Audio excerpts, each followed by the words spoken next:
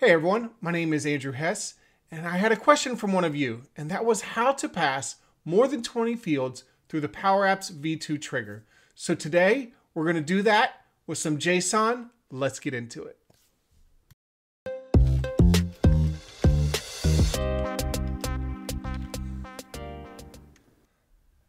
So we had a question here from Tyler Durden. Can you make a tutorial on how we can get 20 inputs on the PowerApps V2 trigger? So many people were asking about this PowerApps V2 trigger. Let's go over the V2 trigger again, and let's do more than 20 inputs. All right, so we got a brand new Power App here. Let's let's do a form, and I have a SharePoint list I've already created. It's on my flattened SharePoint site. So flattened, this is from a previous video. Details, SLT. I created a list. There's about 24 fields on here. We'll get them all on here. We'll get a ton of fields. We'll make sure all the fields are on here. Budget, category, client name, cost, contingency, escalation, external. I just started throwing fields together. I couldn't think of enough names, so I just started creating a bunch of names of fields. So we'll count them, make sure we have over 20, because that's the main thing for this PowerApps V2 trigger. So 1, 2, 3, 4, 5, 6, 7, 8. 8 times 3. So 8, 16, 24 minus 1. And we want to use a PowerApps V2 trigger to send this data. So let's create another screen. One more screen, and this will be our gallery, I guess. We'll just kind of look at the data also. So gallery. The point of this video is not UI UX. We just want to get the functionality right. It's all about using that PowerApps V2 trigger. So we got 2 rows. We got join Fight Club and don't talk about Fight Club, right? Let's show all the data of one row below here. All right, so since I have 23 fields and I had to create all those fields, we're going to walk through each one and we're going to put in maybe, let's say a rectangle. We'll do a shape, a rectangle. We could probably actually do a container. That'd probably be smarter. We'll do a container, and it'll be a vertical container. Let's just kind of put a container here. All right, so we have a container here.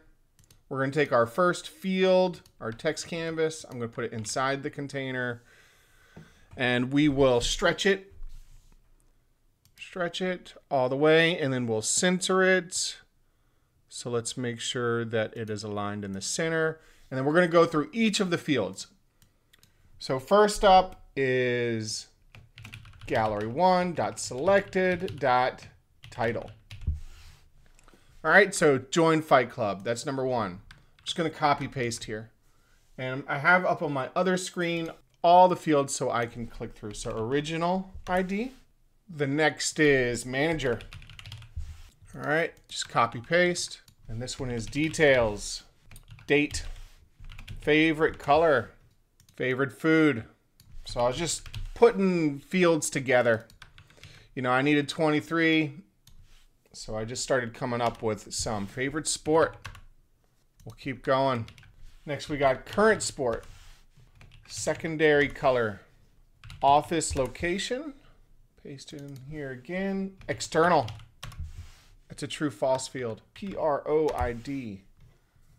Let's see, we need to turn on the scroll bar. What I'll do is the container, we can do wrap. Let's see what wrap does. Wrap makes it terrible. Let's turn on the scroll bar. There we go. Now we have a scroll bar. MID, category, client name, status, and the rules are, if I have to create 23 fields, you gotta watch me put them in here, or you can just fast forward. Risk level, contingency, no contingency for Fight Club. Escalation level, and last one are the notes. All right, so we have about 23 fields in here, and you can see this is a multi-line text down here. So let's just count them. 1, 2, 12 at true, 13, 14, 15, 16, 17, 19, 20, 22, 23. All right, my math was correct. I got 23 fields in here. If we click on a different gallery item, it populates the other ones. Now the goal is here to use PowerApps v2. That's what we want to do. Now we want to use PowerApps v2 to push this somewhere, but just to get the data in Power Automate. So let's take the data and push it to Power Automate. There's a few ways we can do that. We can create a new flow right here in PowerApps. So we can just click on Create New Flow. So this is what most people are talking about, is PowerApps v2 is a new way that Microsoft is connecting PowerApps and Power Automate together. There is a limit of 20 fields. Let's see if we keep going. We're almost to 20. There it is. We have now reached the max of 20 fields in PowerApps using the PowerApps v2 trigger. It's a limitation. It's not that big of a deal. We just have to use something that we've been using all the time, and that's JSON. And so we've been going over this for the past few weeks, talking about JSON. Today, let's create our own JSON, right? JSON is just like a format of text. That's all it is. It's just a format of text. Let's create our own JSON and pass it to PowerApps. I'll put the documentation for this in the properties of the video. You can look it up on Microsoft. For this video, let's just keep it simple and do 20 single line text fields, maybe a multi-line text and a cost field. Next week, we can do a choice field, maybe a Boolean field, kind of do these more difficult fields and pass it through the JSON too. So let's create a button. We have a button here, and this is going to create a JSON. Let's just do a simple one for now. I'm going to create a variable, set v.JSON example. I'm creating a variable first. It's a global variable just because that's how I want to do it right now. And we're going to say JSON, and the data is going to be 1, 2, 3, and I'm going to say flatten values table ending double parentheses. So now we've set a JSON variable, and literally all it is a simple table 1, 2, 3, and it's going to have value 1, value 2, value 3. We can go back to our flow. Let's see here, send to JSON. We'll call this send to JSON. Let's go back to our flow that we were creating. And for our input, I'm just going to say it's a text, and it's going to be v.JSON. And for our final step, we're just going to write to SharePoint. Just going to keep this simple. You can do whatever action you want to do with it if you want to do HTTP. But I'm just going to create a new row in SharePoint. So create item in my same table that I was at before. Now you can do this in Dataverse, Excel, SQL. People were asking about SQL recently. You know, why people don't do videos on SQL. Microsoft kind of pushes most people to go to Dataverse, and to do a video on SQL, there's a lot of setup. There's a lot of setup I need to do. All right, so we have our variable JSON. It's going to come in. We'll just put in test in here, so we have something in here, and we'll hit save. Oh, we probably want to rename our flow. So actually, I'm going to go back to it. Right now, it's going to give it like a default name. Let's go back in and rename our flow. Let's give it something easy, because we're going to have to write the name of this flow every time. So right here in the top left corner, we will just call it JSON flow. All right, so that's now the name of our Power Automate. Most likely it will save in our default environment, because that's what environment I'm in right now. So now it's going to rename our flow connection here. There it is, JSON flow. So we're going to set a variable. Right now it's just a simple table, 1, 2, 3. And we're going to run our flow, JSON flow.run. It's looking for a text. And look at what it's looking for. Use the IntelliSense here. It's looking for v.JSON. That's the name that I gave it in Power Automate, right? That's the name of my variable that I gave it in Power Automate. So I'm going to take the name of the variable I gave it in PowerApps. So maybe I'll rename this PowerApps. This is the name of the variable I have in PowerApps. I'm going to pass it into my flow. So now I'm going to pass a JSON into my flow. And then I'm going to save. We'll just save for now because I oversave things. You should too. Click edit. Now we have a variable, and maybe we want to rename, let's rename it to variable JSON power, or we'll say automate. So this is the name of our variable in automate. So we're passing from PowerApps to PowerAutomate. And now we're going to parse our JSON, or we'll run it one time. Let's just test it out real quick because we really want to be able to, get one flow so we can automatically generate the schema of our JSON. So we'll leave it as it is. We have that in here. If we hover over now, if I remove this again, get that IntelliSense. Now look, it says vJSON automate. So that's the name of the variable I gave it in PowerAutomate. I'm passing the variable that I created in PowerApps to it.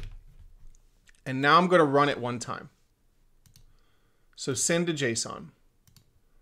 It should be here in my cloud flows. So here it is, JSON flow. It ran one time. It was successful. It wrote a line to our SharePoint list. I can't really see what I want to see. So what I need to do is take the output, compose, and I'm going to compose my vJSON automate variable. I'm going to hit save, and I'm going to test again. Automatically with what ran last time. This time, we're going to get what I want to see in the compose. And in the compose, I get an output of 1, 2, 3. All right, so we saw how to do it with a simple table. Now with this simple table, what I like to do is I like to create a collection. Let's collect something now. And you could separate this or you could put it all in one button, but we'll just clear collect. And we'll call this, so you're naming your collection, collection COL JSON. We'll keep it simple. And what am I going to collect? I'm going to collect the gallery1.selected. I'm going to collect everything that I've selected in there. And maybe we'll put this in a separate button for now, just so we can visualize that button, or we can visualize that data. So let's add a button. You can combine these later on if you want, but for the demonstration purposes of this video, we're going to separate it.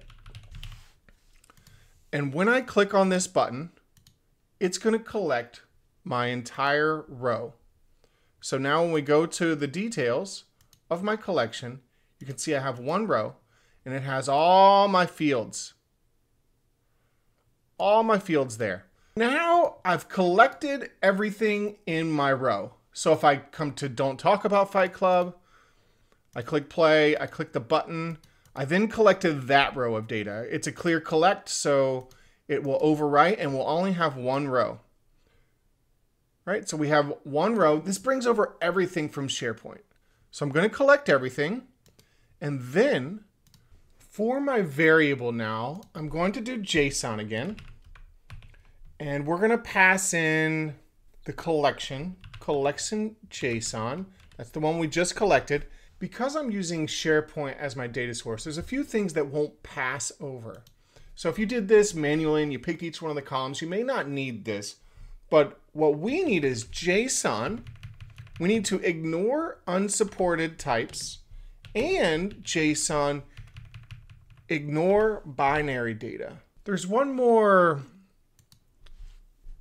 format that I like to do on the JSON, and that is the indent for. I feel like that just helps me organize it. I can see it better. So the indent for, these are the three I'm going to do. Ignore unsupported types, ignore binary data, and indent for. And you may even want to do flatten value tables. I feel like those are the four that I normally use with SharePoint. Now you can experiment how you want to pass your JSON to PowerAutomate, but that's how we're going to do it for now. So we're going to collect Don't Talk About Fight Club, send the JSON over to PowerAutomate, and let's take a look at that run. All right, our flow ran. Let's take a look at the output of the compose statement. Show raw output. You can see how it came over. Let's kind of take everything. Let's take this output, copy it, and then let's put it in a parse JSON. Parse JSON. So down here, I'm going to use sample payload and paste in our JSON. So this is why I like the indent 4. I believe it kind of gives it this format. It makes it look good. The data looks nice and clean. I can understand it. You can see ID, manager, all the data that I want to see. So watch this. When we put title in here, and you put title, so if we search for title in our parse JSON, it's going to put it in a loop, right? It understands that when you collect in SharePoint, you could have multiple rows. So Power Automate is going to assume that you could have multiple rows. Even if you only have one row, Power Automate is going to assume that you could have one row. So it's going to put it in a for each loop. So when we use parse JSON, take a look at the parse JSON here.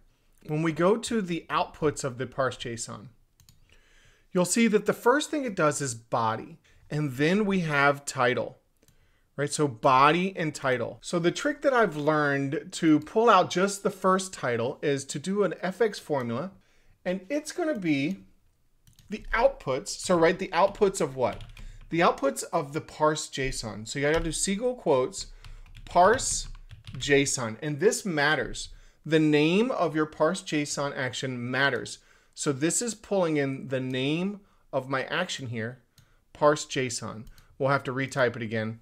The outputs of my parse JSON, and what do we want? We want the body. Remember, body was at the top there, so we want the body, and then we want the first title.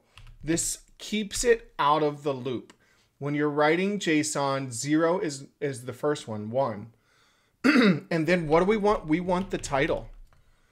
So we're gonna do the output of parse JSON. We're gonna indent 1, the first item, the first title, pull through. Now we could do this for every field if we want, but I don't recommend you do it for every field first. Give it a test. Give it a test, make sure your data comes through. So we're gonna go back to PowerApps. Let's press play again. We're going to press play. Let's do join Fight Club. Let's collect. We've collected join Fight Club. Send the JSON. More than 20 fields. We're sending through Power Automate. We put it in a JSON. We parsed it. We took it. We went to SharePoint. Refreshed. We wrote the first line in there, the title. That's how you would pull in 23 fields. We'll walk through every single field. Show all. We'll do every single field. Original ID. And what things that may matter is if your field type is different. If it's a choice, your command here may be a little bit different. All right, so we have all of our fields in here. We're filling them all out. We're coming through with the JSON. We're composing the JSON in a compose statement. Then we're parsing the output of compose. And then for each of the fields, we are taking the outputs of parse JSON, the body, the 0, the title. Let's test it out. So we'll go in here. We'll collect. Don't talk about Fight Club. Send JSON. Watch SharePoint. Hit refresh. Wow, that was quick. There it is. It filled in all the fields. Oh, we forgot notes. We maybe removed notes out of there, but we lost notes. But you can see that we have more than 20 fields. We passed it in there. If we want to go into specific column types, that's going to have to be another video. But for single line text, number field, the simple fields, we are able to pass them through. If you get stuck on something, ask ChatGPT, ask Copilot. They can help you when things are a string or a multi-select. But when you're using PowerApps V2, the main subject of this is to create a JSON, pass all the columns you want to do, and move on, and then write to SharePoint or do your next action that you would like to do. Thank you all for watching. My name is Andrew Hess, and I'll see you next week.